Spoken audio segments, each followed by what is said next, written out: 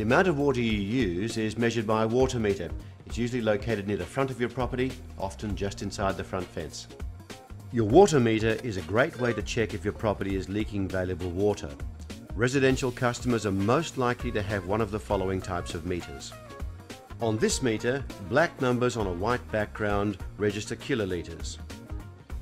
The white numbers on a red background register hundreds of litres, tens of litres, litres, and tenths of litres.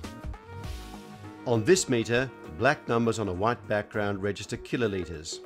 This telltale detects small usage and leaks, and the 4 clock dials at the bottom of the meter register, starting from the right, hundreds of litres, tens of litres, litres, and tenths of litres.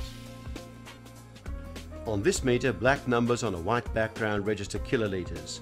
Red numbers on a white background register hundreds of litres, tens of litres, and litres. The telltale detects small usage and leaks at 20 revolutions per litre. Read your water meter after the last toilet flush before you go to bed. Read it again in the morning before you use any water and compare the readings. If you've used water overnight, your property could be leaking water and you should call a plumber and have it checked out. Then you'll be confident you're not wasting water.